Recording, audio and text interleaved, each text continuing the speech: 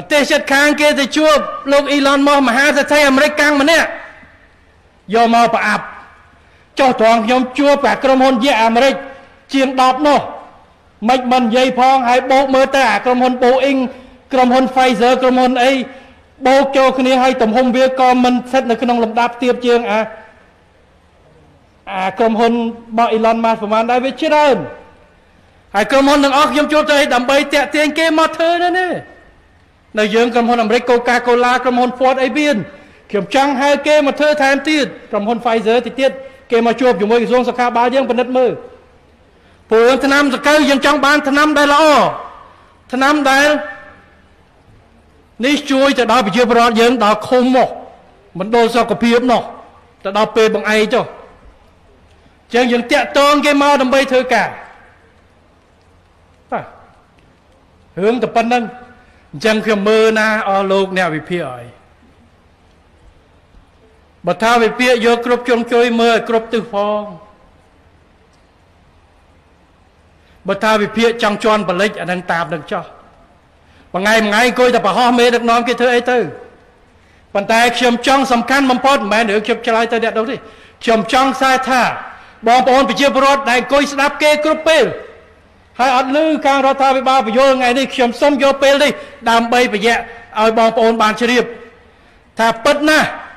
រដ្ឋាភិបាលរបស់យើងបានតែងតែគិតគូរគ្រប់ជំហានឲ្យប្រជាពលរដ្ឋ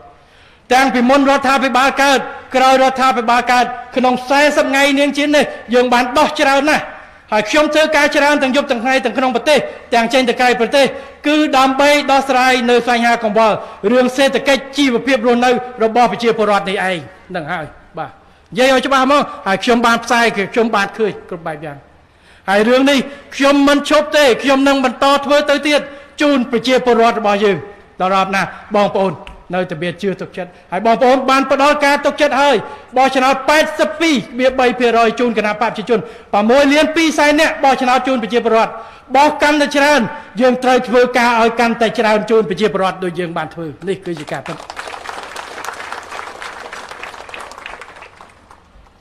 បាទហើយអ្នកខ្លះជេររហូតបាទហើយឃើញអ៊ំស្រីមួយនោះលោកយាយមួយនោះហើយលោកយាយចុះលើគ្នាទៅបាតកម្មជេរខ្ញុំជេរសិតតាតកូលហ៊ុនអាក្រក់ក្បត់ជាតិចោះចាញ់អីហើយនិយាយចប់គេដកឃ្លាបន្តិចគេថាលោកហ៊ុនម៉ាណែតរដ្ឋាភិបាលថ្មីគួរតែយើងមានវប្បធម៌សន្តានាហើយដាក់អាសន្តានាជេរឯងតទៅទៀតឥឡូវសន្តានាមិនបើជេរតែរហូតនេះដាក់បដាសារខ្ញុំរហូត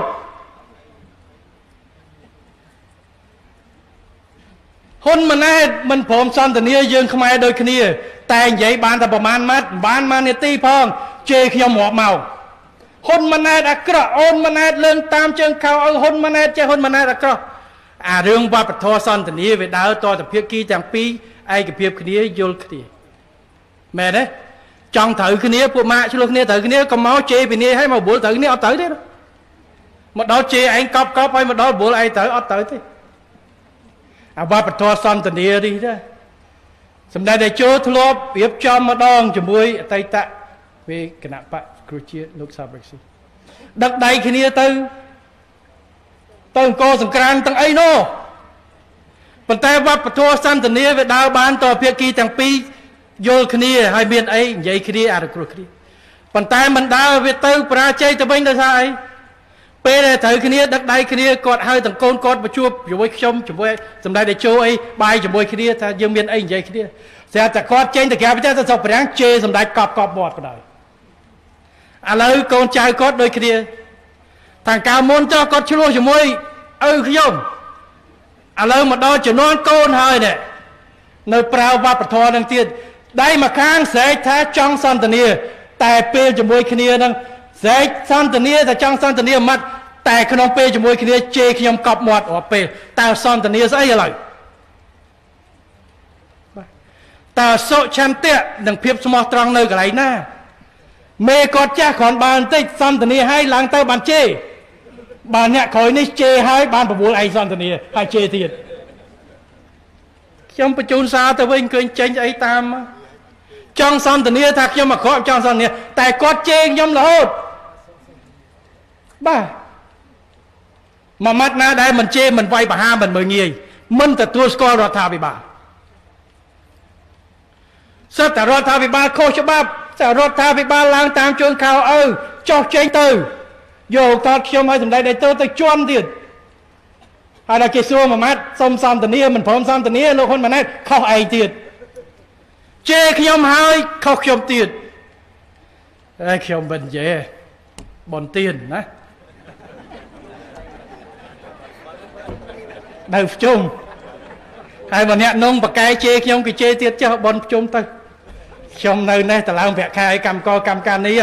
មកសិនមិញយកមករៀបចំបនឯករាជ្យឲ្យបានល្អបនអ៊ំទូកឆ្នាំនេះឲ្យសុបាយជេរទៀតចុះទុកឲ្យខ្ញុំសុបាយមួយអ្នកក្នុងស្រុកបាទហើយវប្បធម៌សន្តានានិយាយមកខ្មាស់ក្មេងបើជេរក្មេងហើយបបួលក្មេងមិនឆ្លើយហើយជេរក្មេងទៀតក្មេងអត់តហើយថាក្មេងមិនចូលចិត្តសន្តានាមួយមនុស្សចាស់មើលខ្លួនឯងផងមនុស្សចាស់ដឹងតើមនុស្សចាស់ដឹងប្រភេទអីគួរតែជាគំរូឲ្យក្មេងតែខ្លួនឯងជេរកប់មាត់បបួលគេឲ្យជេរទៀតអញ្ចឹងក្មេងខ្ញុំក៏ស្កើដែរខ្ញុំអាយុតិចជាងខ្ញុំអាយុប្រហែលជាចង់ពាក់កណ្ដាលគាត់តែ1/3